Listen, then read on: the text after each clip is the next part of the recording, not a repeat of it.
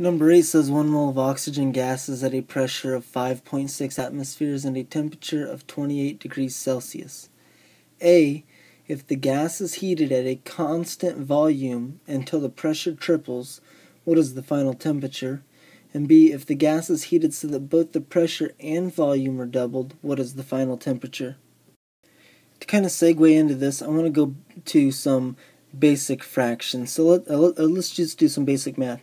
So if we could say that 6 equals 3 times 2, and another unrelated math problem, we would say that 10 equals 5 plus 5. Well, if we were to take 6 divided by 10, that should equal 3 times 2 divided by 5 plus 5. So the principle is the left side over the left side of the equation is equal to the right side over the right side of the equation. So what I'm getting at is we're going to use the ideal gas law, which is expressed as pressure times volume is equal to the moles times the gas constant times the temperature.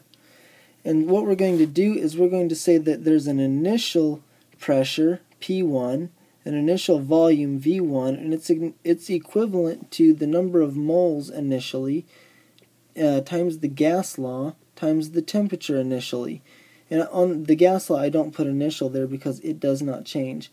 And if I divide this by P2, V2, the final pressure and the final volume, and I set that equal to the final moles times the gas law times the final temperature, this side of the equation should equal this side of the equation.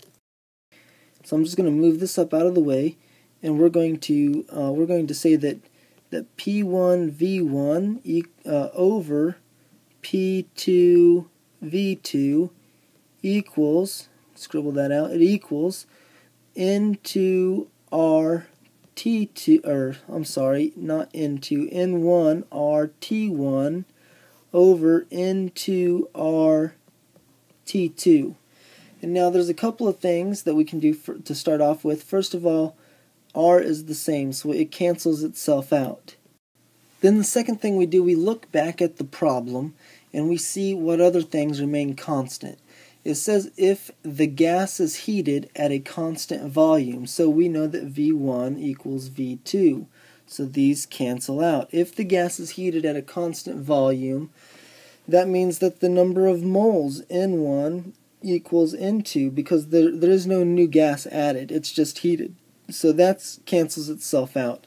So we end up with the initial pressure over the final pressure equals the initial temperature over the final temperature. And so it says if the gas is heated at constant volume until the pressure triples, what is the final temperature? So we know that P2 equals 3 times P1. So we can substitute that in, that P1 over 3 times P1 equals T1 over T2. And then you can see that P1 cancels out. So I'm just going to move this up. And from that we can see that 1/3 equals T1 over T2 in this situation. So if we wanted to solve for T2, we could solve for T2 algebraically. We would say that T2 equals 3 times T1. Now in the problem it says that T1 is 28 degrees Celsius. The problem with that is if we use our gas law constant, which is equal to 0.0821, this is in units of liters, liters atmospheres, Kelvin. And so we have to change this into units of Kelvin in order for our gas law constant to cancel out the way it does. And so the initial temperature, the final temperature is going to be 3 times the initial temperature. But what is the initial temperature? Well, T1 is equal to the the temperature in Celsius plus 273.15. So since the initial temperature in Celsius is 28 degrees, we'll get that T1 is equal to 301.15. And so T2 equals 3 times 301.15. So T2, and this is in units of Kelvin, T2 is equal to 903.45 Kelvin. Now it wants the answer in Celsius, so we've got to subtract 273.15 from that answer. And the final answer in units of move everything out of the way. The final answer in units of Celsius is that the temperature final of Celsius is 630.3 degrees Celsius.